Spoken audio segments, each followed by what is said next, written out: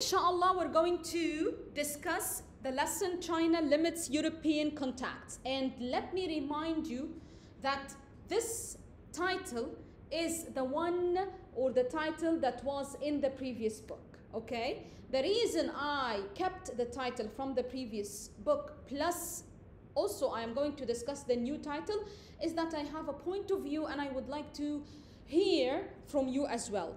The new title in the new book with the almost same kind of information is China rejects expansion, okay? So we can tell that some people would see a certain movement as an expansion and another group of people or someone else would see the same idea or the same movement as like interfering or connecting to another place or idea.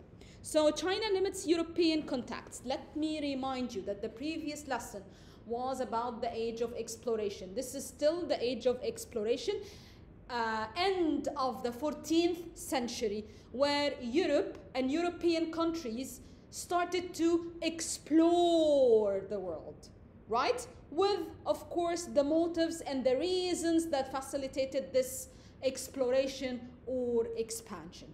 They were able to reach Asia, they were able to reach Africa, and now we're discussing this place, which is China, Japan, and other places as well, okay? So one more time, China limits European contacts or China rejects expansion, and here we mean the European expansion. Before we start, you need to be sure of the objectives. What do you need to do or know at the end of this lesson? Number one, you need to identify the successors of the early Ming emperors. So this would just click an idea, okay, of discussing the Ming dynasty. Then number two, you need to describe China and Korea under the Qing dynasty, another family, royal family. Describe life in the Ming and Qing. The main idea here is that the Ming and the Qing dynasties made advances in China during that period of time. So we're mainly discussing two royal families that governed China during the period of expansion, European expansion or European exploration. So while Europeans were exploring or expanding, there were during that period of time, there were two royal families governing. Of course, I will tell you which one was first. During this period of time, we have two royal families in China, okay? It's very important to know about that because those royal families made a lot of advances which led China uninterested in European contacts. During that period of time, whenever Europeans visited any country, they just had a motive for that. Maybe they wanted to spread Christianity, they wanted to trade spices, they wanted other things, and if you remember motives, the motives for God, glory, and gold.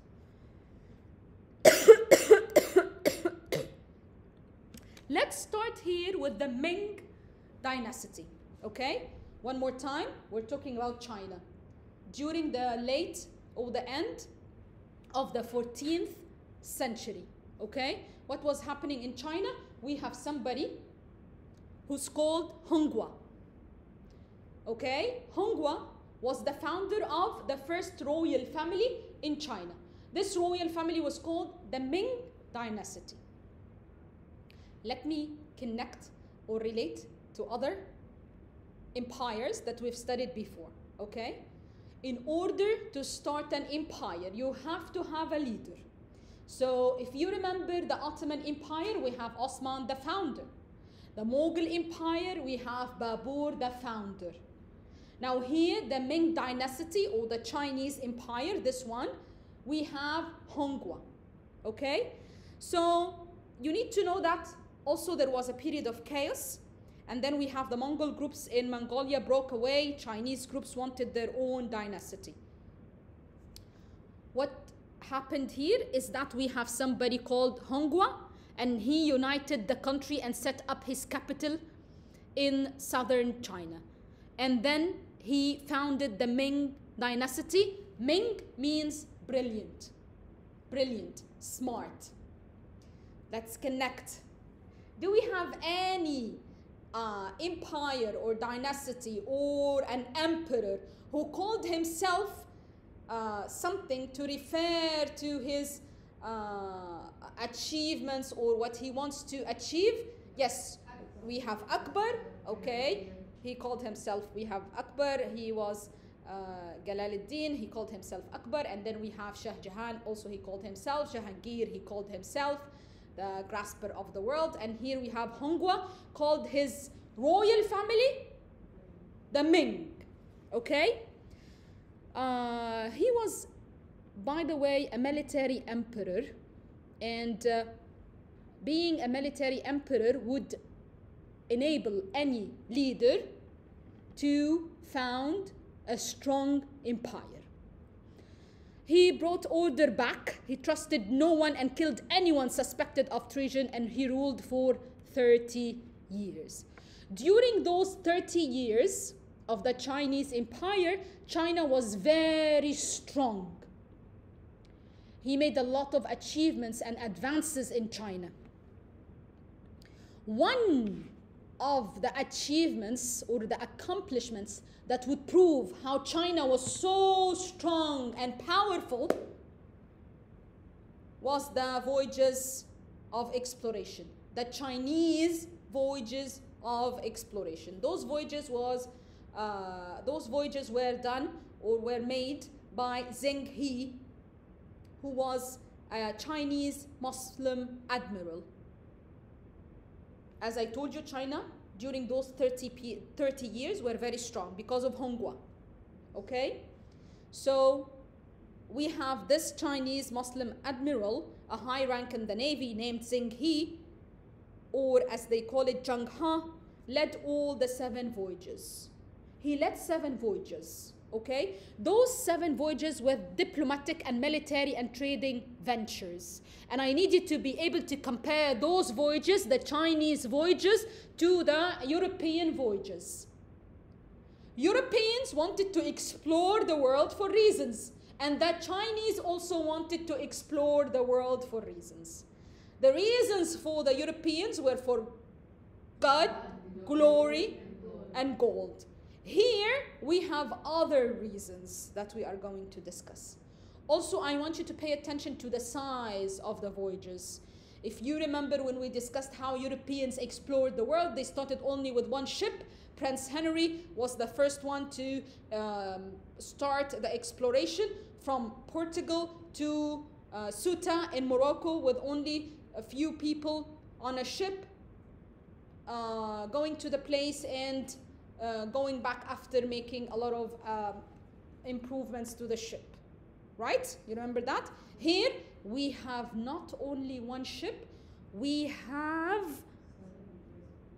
not only 7 voyages, and we have a full expedition with many ships, many people, huge. Yes. Yes. So, however, the main purpose was to promote the glory of the Qing dynasty. That was the main reason. The main reason was to promote the glory of the Ming dynasty. They wanted to show the world how glorious they were. They wanted to share their advances, okay? Those expeditions were remarkable for their size. As I told you, fleet size, ship measurements, and also the distance traveled. The voyages ranged from southeast to eastern Africa. And we have like almost 40 to 300 ships, which included fighting ships, storage vessels, and treasure ships. The fleet's crew numbered over 27,000, including sailors, soldiers, carpenters, accountants, doctors, as if it was a huge floating city. One more time, I want you to visualize how Europeans started exploration and how the Chinese started their exploration.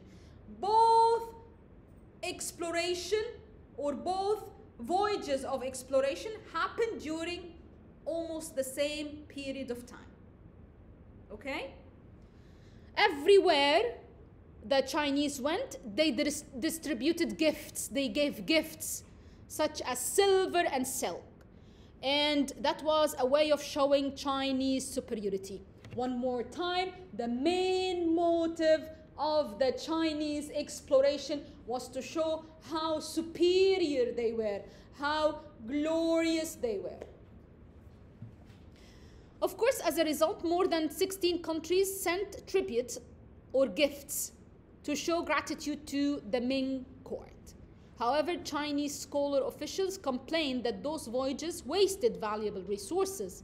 Huge amounts of money were spent on building the ships and providing those ships with all the food and the material and the medicine and the resources and everything needed for those voyages.